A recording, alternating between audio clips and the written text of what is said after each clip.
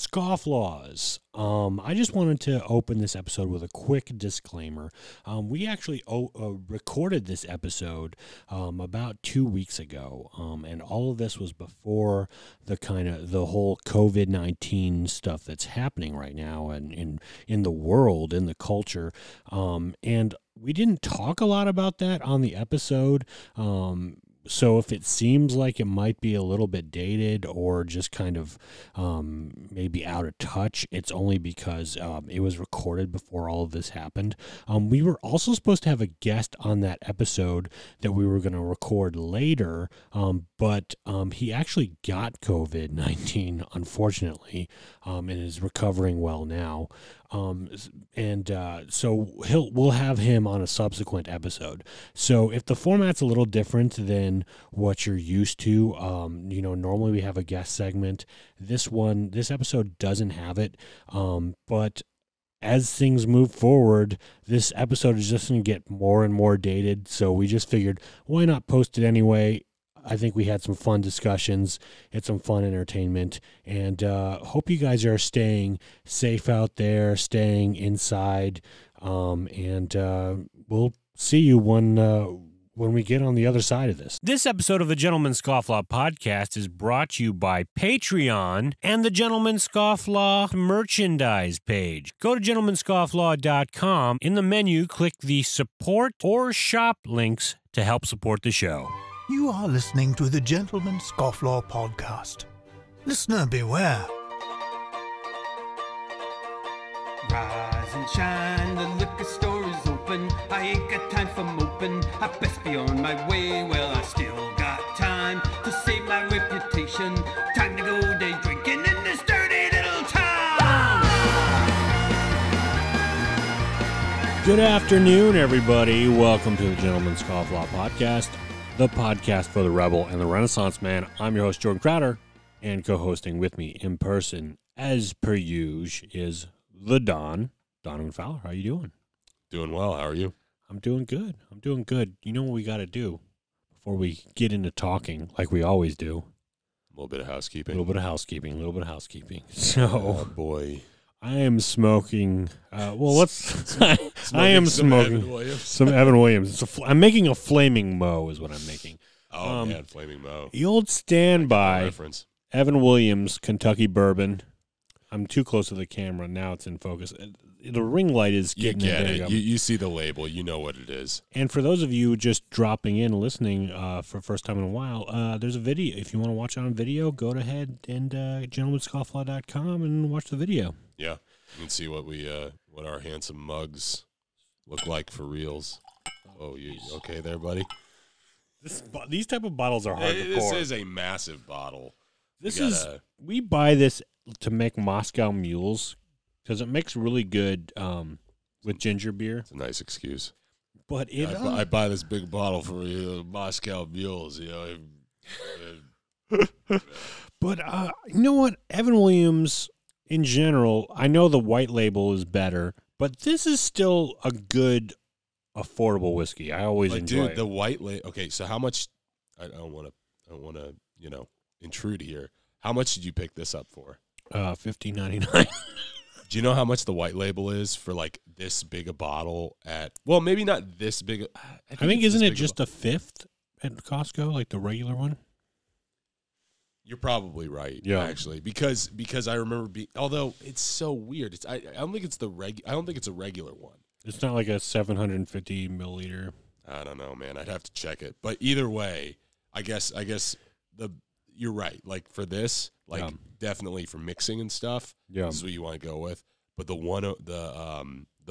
bottled and bond stole my heart. Yeah.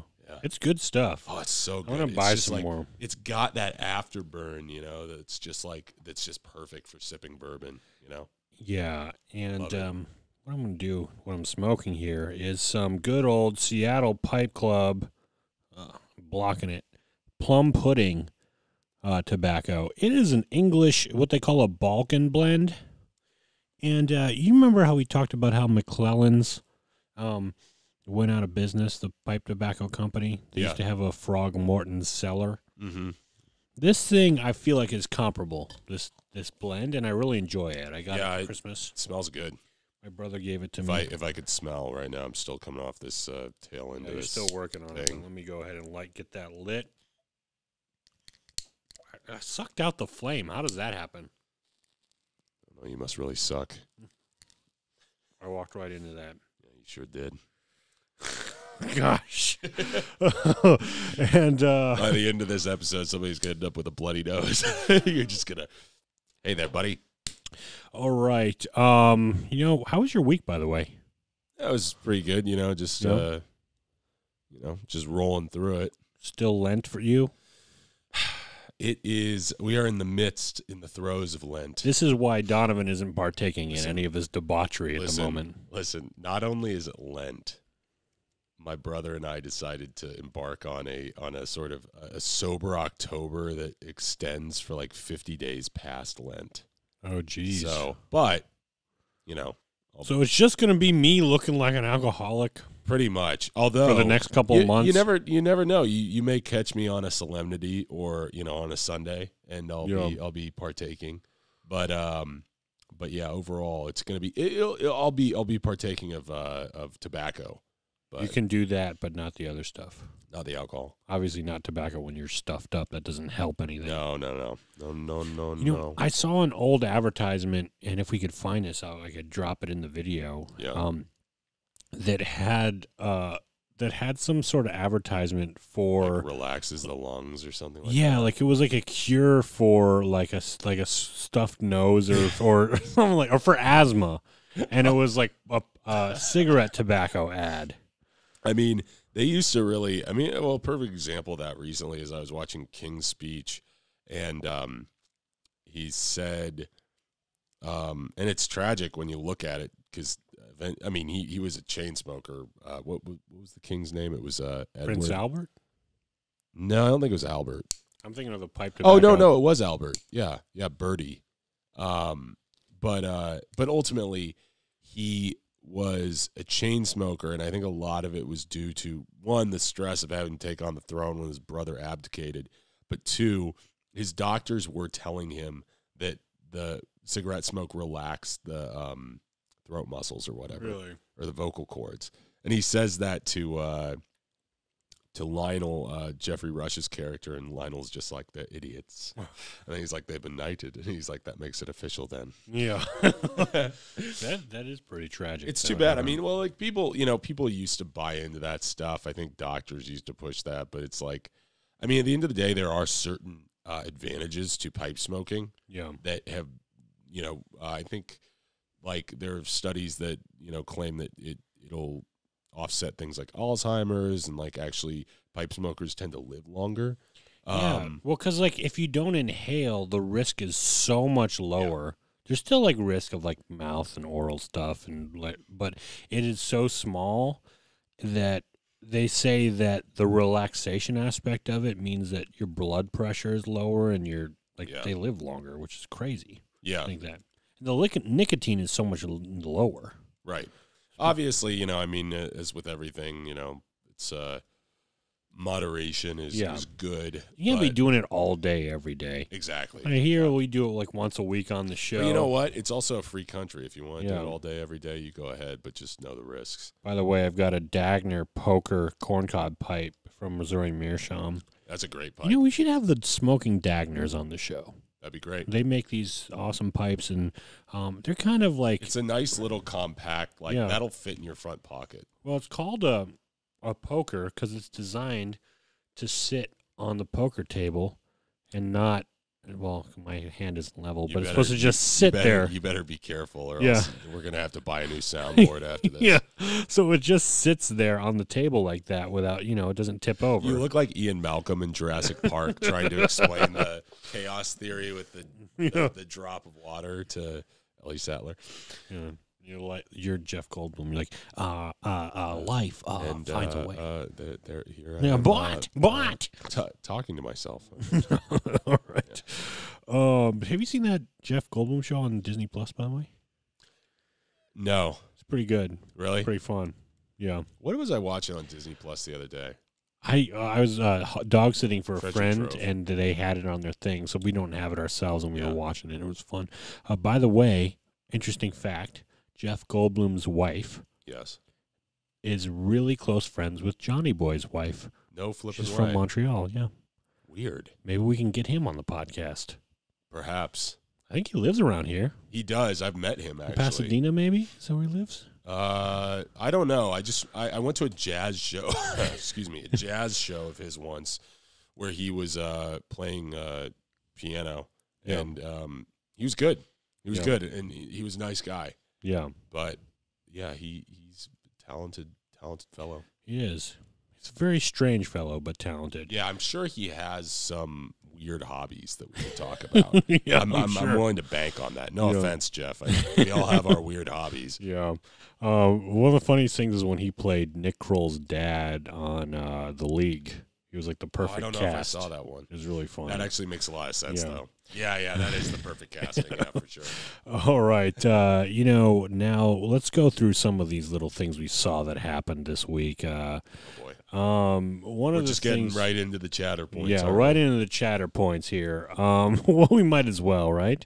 Let us know if you like that, by the way, chatter points. Yeah, if you like chatter points. If you don't like it, We don't care. we don't give a crap. We're going to do it anyway because we think it's funny.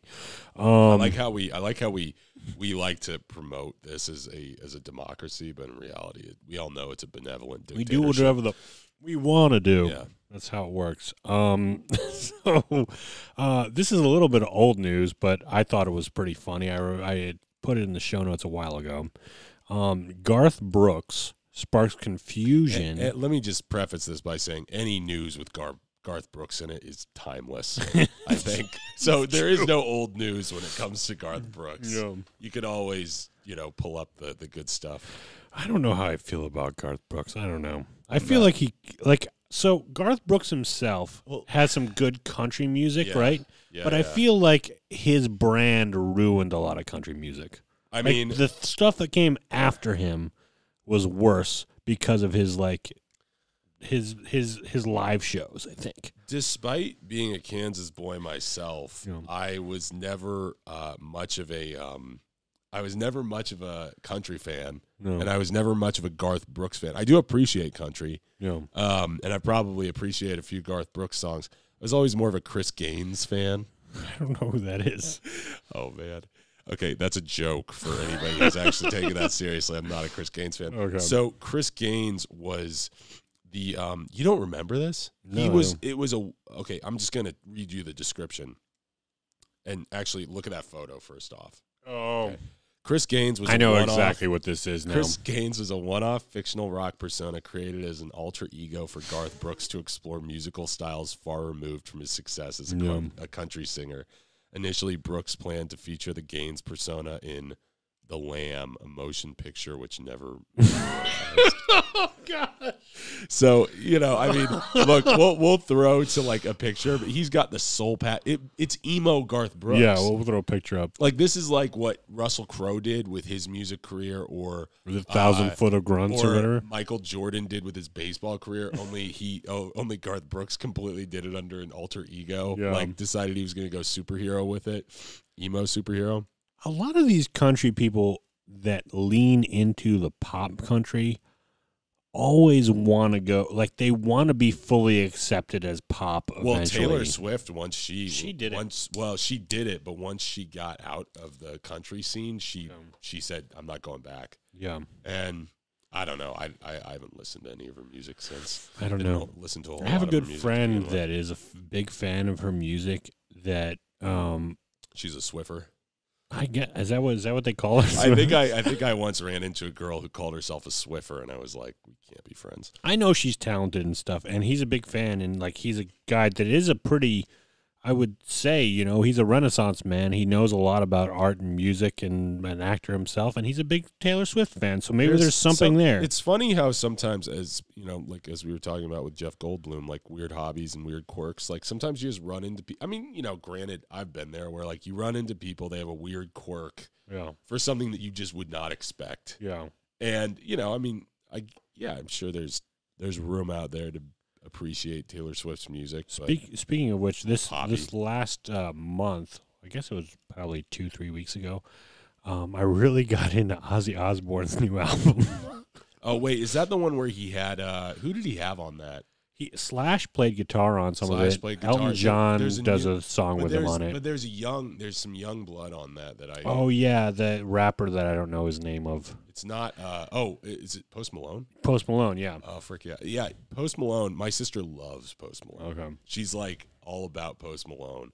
And anyways, I haven't checked out the Ozzy album, but that actually does kind of make me want to check it out. So, like, we'll go off on a rabbit trail. We're getting further away from Garth here, but don't worry, I'll be back. I'm more of an Alice Cooper fan. I've talked about him a lot on the show. I love Alice Cooper.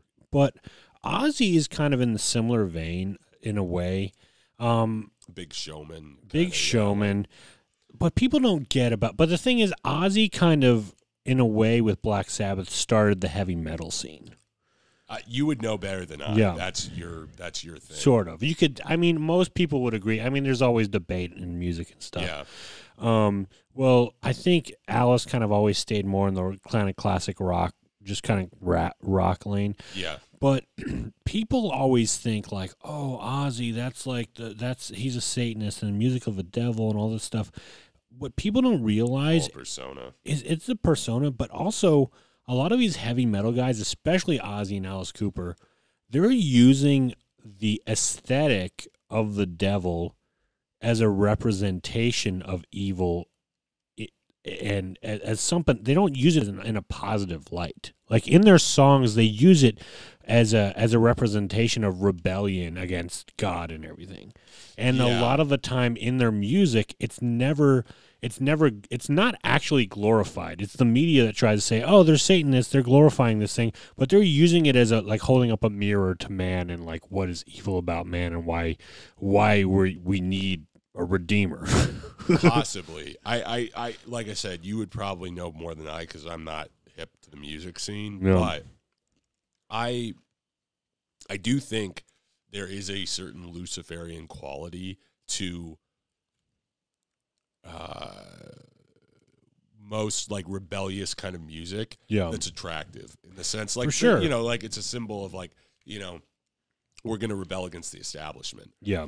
I don't know how, I mean, I don't know these guys. I don't know how much of a faithful person Ozzy Osbourne is or like what is, and I mean, granted, like I've heard all sorts of stories in the music industry, a lot of like weird Satanist stuff happening. But that being said, the one thing that always catches me off guard with those guys is to realize kind of how it's like that joke in the Wayne's World 2, was it? Or was it the first one where they meet Alice Cooper? Yeah. And he's like talking to them about like the history of whatever local Indian tribe was in the area or something. Yeah. And like it turns out like he's a major like history buff. Yeah. And same with Ozzy Osbourne, like with the that reality show, The Osbournes. Yeah. At one point, like he and his son are just like their idea of like a night relaxing together is sitting on the sofa and watching the History Channel and watching like World War II history. Yeah. And they have like these replica, like, you know, helmets and weapons and all this stuff. And you're just like, what? Like you're Ozzy Osbourne. Like, I know. But it just goes to show like there is this persona that they put out.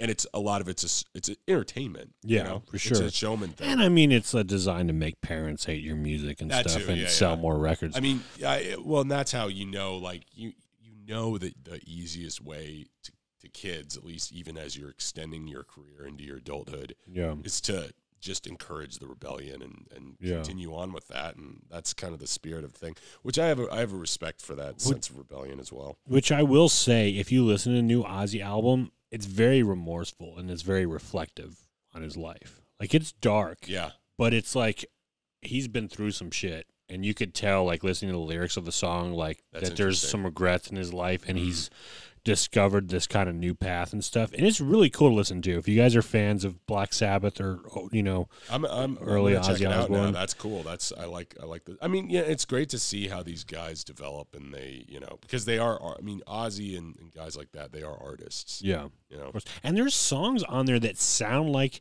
they could be Alice Cooper ballads from like the 70s, from like the mid 70s. Well, you can tell they influence each other. Alice Cooper thinks that the worst thing Ozzy ever did was do the Osbournes because he destroyed the mystique of his thing. But that is kind of that, like, yeah. I mean, like, that is a little. There's some truth to that because I remember that was how my generation, our generation, related to Ozzy. Was like, oh, he's just this bumbling stoner. It's true, and he was for a while. He was struggling with drugs and alcohol and prescription meds and stuff. He's been clean for a couple of years now. That's good. Married to the same woman for a long time. Sharon. Yeah, Sharon. Sharon. But yeah, so it's I don't know. It's definitely worth a listen, especially if you like hard rock. I've always been a hard rock fan of all the different genres within rock. But you heard it here first. And I've never been a huge Ozzy Osbourne fan until like this last year. I've just gotten into a lot of classic rock and realized that like I always thought I didn't like metal, and then I listened to a lot of old like stuff that influenced metal that's considered metal, and I was like, I actually like this music a lot. Yeah. So I don't know. I mean, I always loved Crazy Train and Iron Man. I mean, those were and always War Pigs was another good song. Yeah, those were always the basic kind of like I said, like I like when it comes to country, like that's kind of my experience with most music is that I've never really been like a deep fan of any particular style of music. I just sort of take from everything, you know. I'm the same way, which is like what I like, you know. We'll bring it back to Garth Brooks here for a second. Speaking of artists. So Garth Brooks, I guess he sparked some confusion because he wore a Barry Sanders jersey at a concert in Detroit.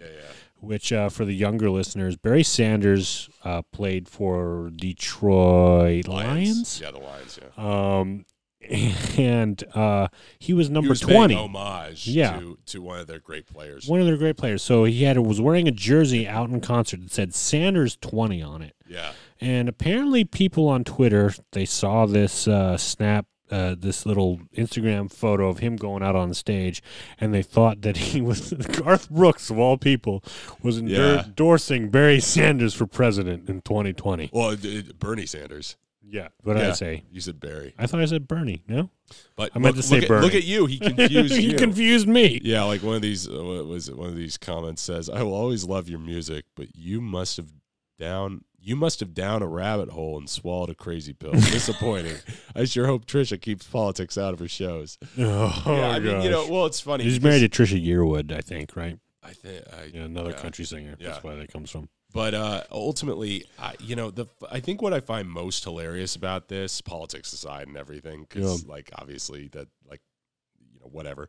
But I find most interesting about it is that Garth Brooks, like we were just talking about with the whole Chris Gaines thing, he has such an awkward way of relating to anything outside of his bubble. Yeah. And you see it in his Facebook and social media like endeavors like early on, like he was doing Facebook posts, I want to say over the last couple of years, and it was just really, really weird. It was always like he wasn't really plugging anything, but he seemed to be alluding to something, and like nobody could really figure out why he was doing like any of this social media marketing and stuff. It was just really bizarre. Kind of like, I mean, it's not quite on the same level as OJ doing doing Twitter and thinking that it's Instagram. Yeah. But it's definitely like Garth Brooks seems to be in his own little his own little world. Yeah, it's honest mistake, I guess. It is. I mean, it is funny. It just seems like, I guess, self-awareness. Yeah, like might led to maybe his base wouldn't necessarily be Bernie Sanders supporters. I don't think so. I don't think so. It's an unfortunate coincidence, but I'm sure he'll survive. I found this other news article here, and music. Speaking of music, this is a music-themed episode, apparently. So I'll let you read this, Donovan. I'll let you read this headline. All right. Ed Sheeran lookalike fugitive post fools. Ed Sheeran lookalike fugitive post fools newsreaders in hilarious gaffe. This guy. Holy moly. So wait. What is the post? Because I'm looking at the picture. That's a weird headline for it. I didn't read the headline. I thought it was going to be. So apparently this guy went to a church down south. Okay, down south. Said he was Ed Sheeran. Okay. Ed Sheeran. I think it was down south. I could be wrong. Fact check, right? But it doesn't matter where it was. I mean, Edward Sheeran's British, right? Ed Sheeran, yeah. Okay. Why do I call him Edward Sheeran? It just sounds. So Edward Sheeran, this guy, got his picture up here. Very. Apparently, he's Edward Sheeran lookalike, right? I mean, maybe Edward Sheeran. Why do I keep saying Edward Sheeran? It's Ed Sheeran. My goodness gracious. Hashtag Edward Sheeran. Unbelievable. Anyways, Ed Sheeran. This looks like Ed Sheeran on crack. Yes, basically. Like, I don't know how much of a lookalike this really is, because Ed Sheeran is chubbier. Yeah, and I don't think he has that much hair. Well, I think he has the same hair configuration as this guy. I think you're right. No, it's a close enough. Yeah. If Ed Sheeran was a drug addict, then if Ed Sheeran was starring in Beautiful Boy, call back to last episode. So go back to last episode. This would be him. So he basically, this guy convinced this little small church that he was Ed Sheeran. Yes. And he performed for the church for $20 in a sandwich. Oh, and the pastor paid him. I wonder how good his performance was. And when they were asked the pastor, like, hey, did you not know that this wasn't Ed Sheeran? Like, why made you think that he would be charging $20 for asking for a sandwich plate? And he just said that he thought Ed Sheeran followed upon hard times. Oh my gosh. So they let this guy perform for his congregation. Okay. I wonder how that went. I'd love to see video. I mean, there's got to be video of it. I don't know. Right? I didn't see it in this.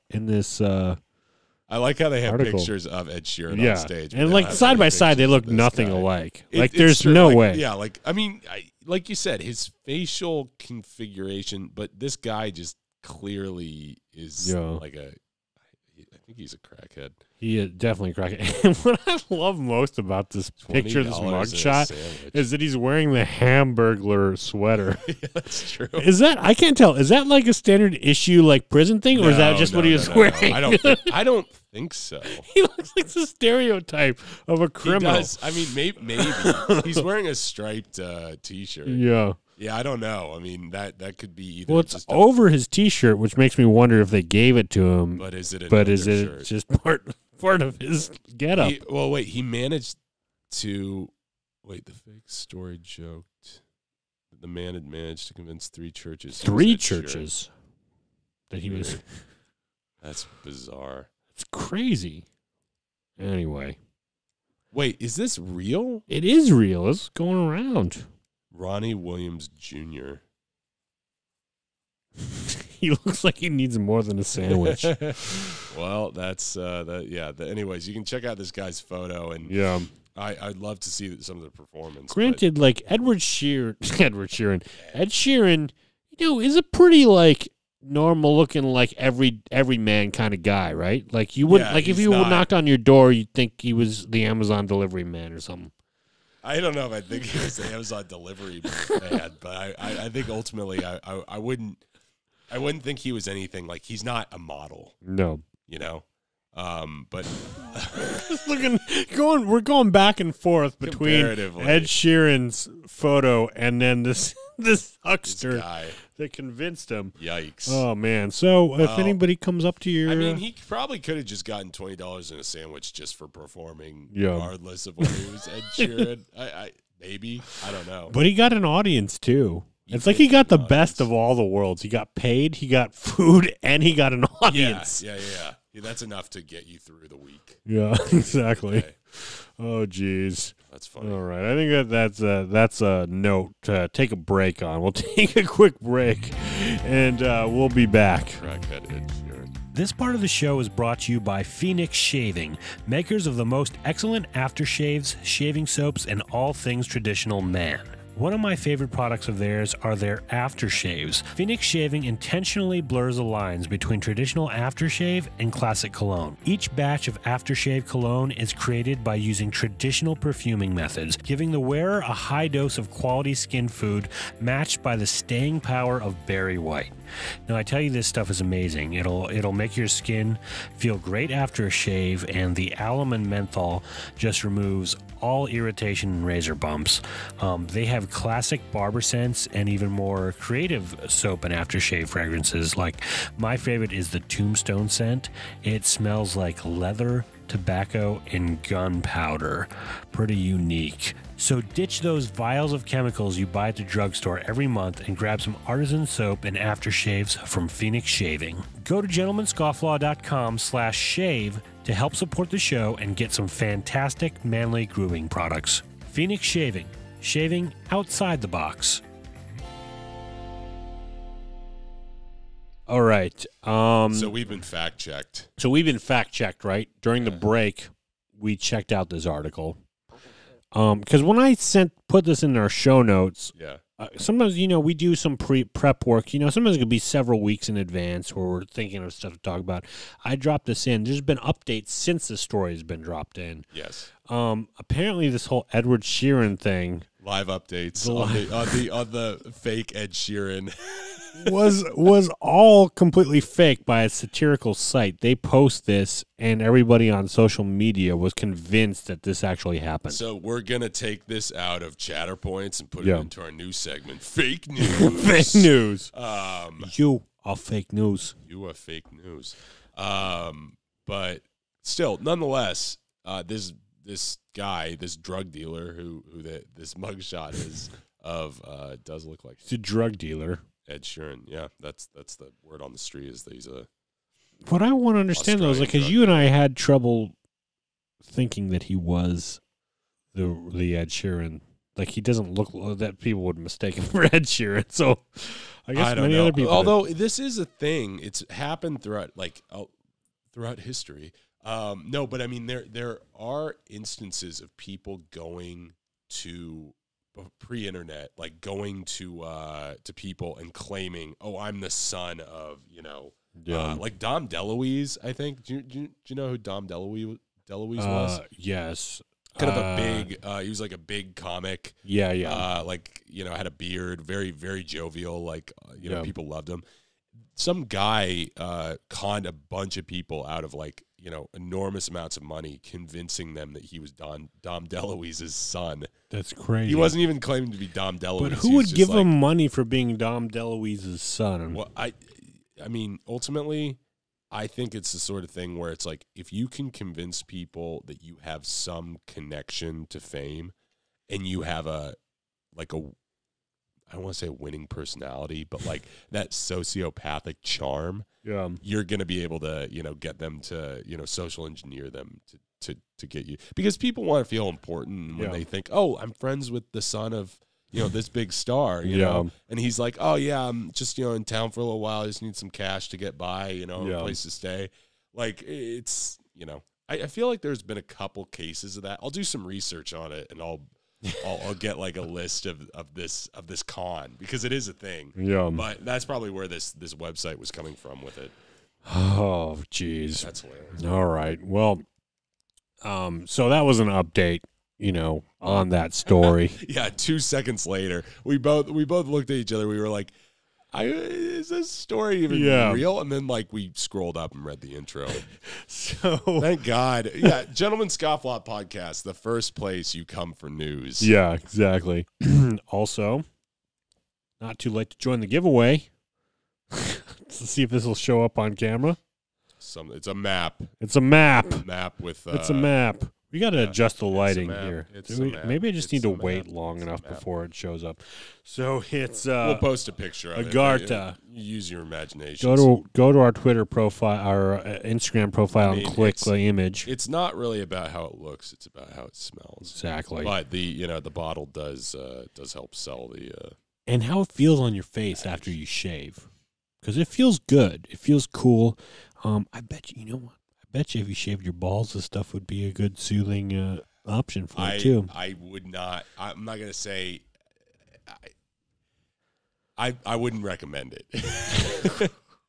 I can guarantee you. I'm gonna take a wild guess here. Not from experience. You don't think that the cooling aspect would be like Goldbum medicated? I don't think the feeling of the face will transfer down south.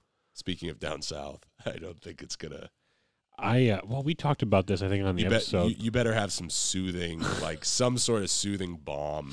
Just never try and shave your nether regions with a straight razor. Yeah, not a good idea. Not a good idea. Yeah, in fact, unless you want to have a mess, you want to spill your sack out on the counter. I don't want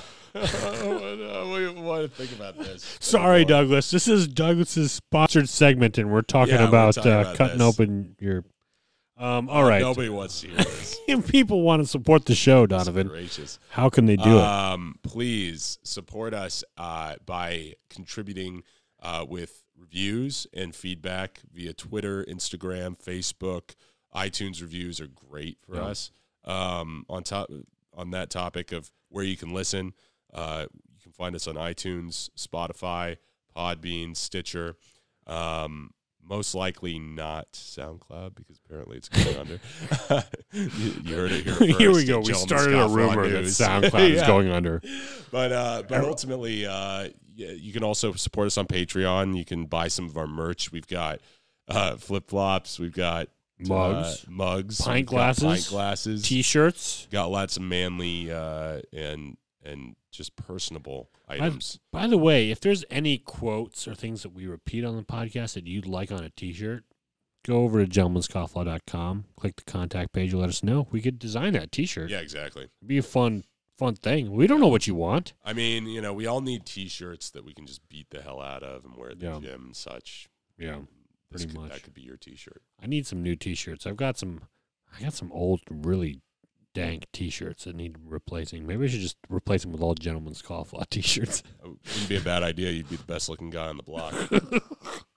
All right. And on that note, Donovan, you are a gentleman and a scofflaw, my friend. You as well, sir.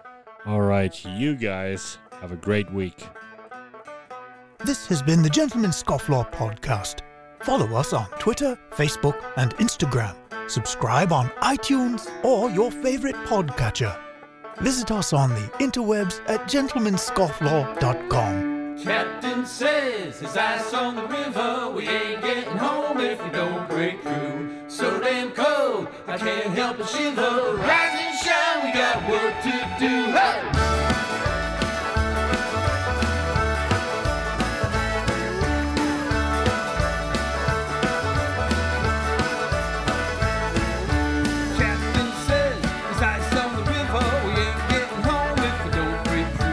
So damn